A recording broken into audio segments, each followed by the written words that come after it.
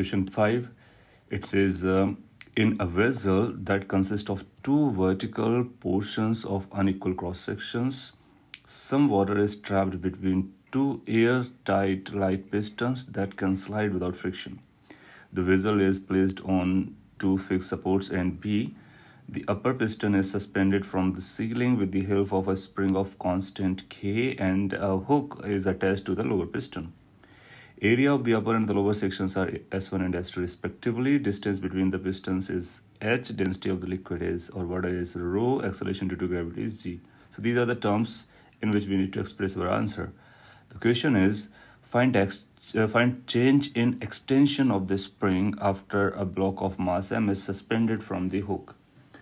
So this is vessel which is having a different cross sections, S1 upside, S2 downside, and liquid water is filled over here. These two pistons are massless, and this upper one has been connected with a spring, and this lower is hanging, and these A, B are support on which this has been placed. Initially, the gap between these two pistons is H.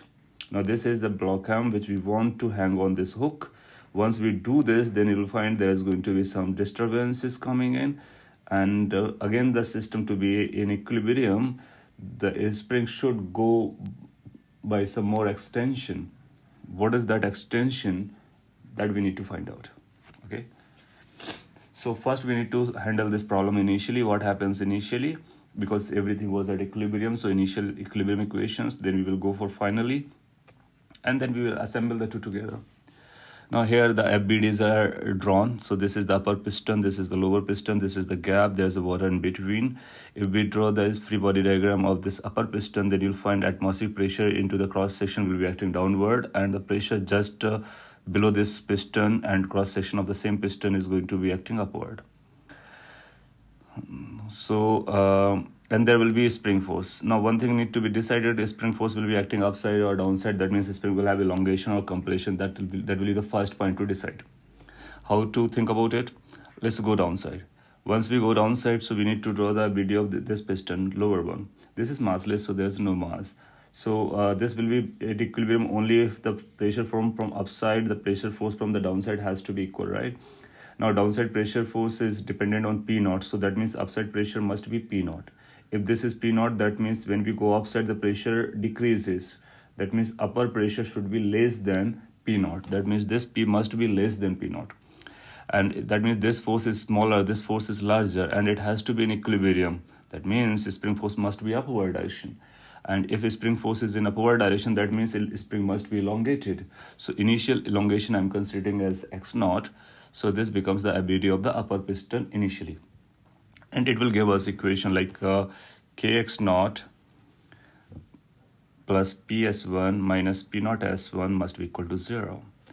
Now come to the lower piston. P naught S2 will be upside, and the pressure, if it is P, we are coming downside by H, so it becomes P plus rho GH into the cross-sectional area, the total pressure, right? Cross-sectional area is getting cancelled out, so we can write P naught must be equal to P plus rho GH. Now using these two equations, we can simplify them, right? So for that sake, what we need to do is this divide by this equation by S1. If we divide this equation by S1, then it will be like P minus P naught, and then add them with the second. So P naught will get cancelled out, P will get cancelled out, and we will find that Kx naught by S1 must be equal to rho GH. So Kx naught by S1 must be equal to rho GH. So that's the one equation from the initial equilibrium. Now let's say we are talking about the final condition. So there is a final equilibrium condition. So again, we need to have a force balance on this piston as well as on this piston. Let's consider this piston came downward by X amount, so that the spring further extended by X amount. That is the quantity we need to look at, or we need to work for, right? So X is going to be our answer. Now if it goes X down, so this force now will become Kx naught plus X upward, and it will remain P naught S1, and the pressure now will change of the liquid. So that's let's P dash S1. Now let's consider the gap now become H dash. So this piston will be now having force balance. Now when we are doing the force balance, new force is coming. This new force is mg, which is going to act downward because we have hanged this mass m. and this P naught S2 will be acting upward, and the pressure upside will become P dash plus rho G H dash S2. So let's write equation. Pardon. For this upper block, we can say like K x naught plus X plus P dash S1 minus P naught S1 must be equal to 0, like this. Then we can divide by S1, so we will find it like K x naught plus X divided by S1 must be equal to P naught minus P prime. So that's one equation from the upper one. Now come to the lower one. In this lower one, we will find this these pressure forces are, then this gravity forces are balanced. So we can divide again by S2. So it will be like P naught minus this number. So P naught minus P prime minus rho G H prime must be equal to mg by S2. Now using these two equations, we can simplify them, right? So we again want to get rid of, let's say, P naught. So and P prime, so we can subtract the two. So when we subtract, so you will find this cancelled out, this becomes positive. So becomes K x naught plus X divided by S1 must be equal to rho GH prime. This term also comes here, that becomes mg by S2. So that becomes the second equation. Now in this second equation, we have this H prime to handle.